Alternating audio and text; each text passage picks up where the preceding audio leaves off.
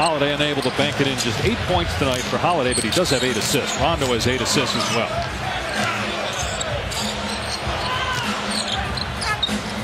Harold, Marjanovic scores and a foul.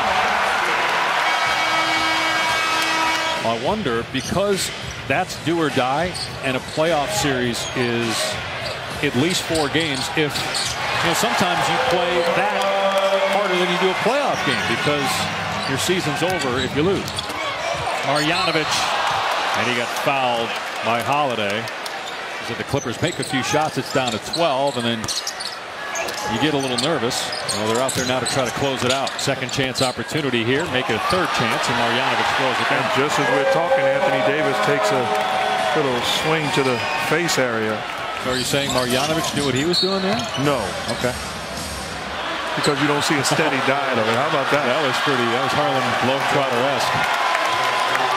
That's the loudest the Clipper fans have cheered for their team tonight. That was pretty funny. I mean, think about this. Anthony Davis is 7 feet tall, and he can't even jump and knock the ball out of Marjanovic's hand. Yeah, I used to do that to Jeff Van Gundy a lot. Pelicans get it back, though. Rondo behind the back. Mirotic short. Marjanovic running the floor. He quickly became a fan favorite here in LA when he got traded by Detroit.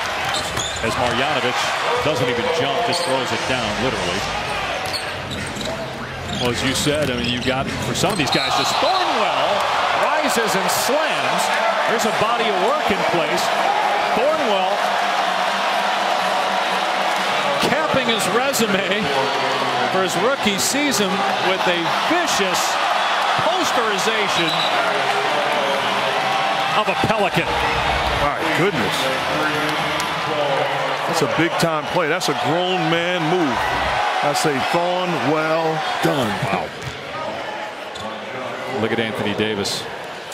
We're going to see that on SportsCenter, and I'm sure we'll see it all over the internet.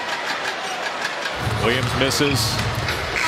And the New Orleans Pelicans are playoff bound.